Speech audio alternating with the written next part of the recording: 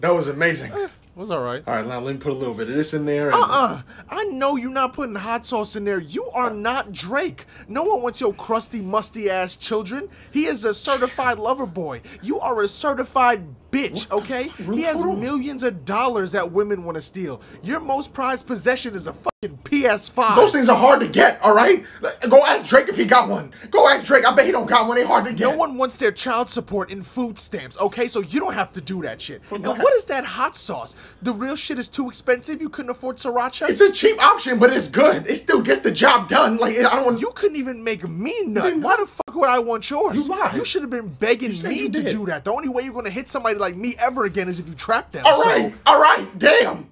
Shit, I get it.